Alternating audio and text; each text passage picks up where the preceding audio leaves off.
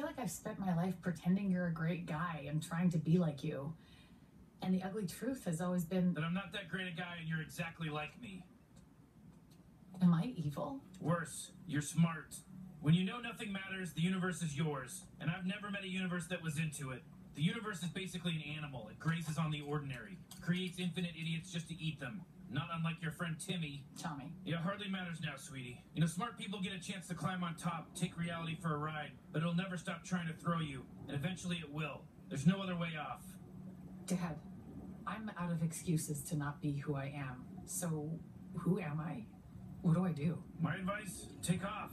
Put a saddle on your universe. Let it kick itself out. I can't do that. The kids, Jerry, my job, and as much as I hate to admit it, ABC's The Bachelor. I can make a clone of you. A perfect instance of you with all your memories, an exact copy in every way. It'll love and provide for the kids, do your job, and consume broadcast network reality TV on the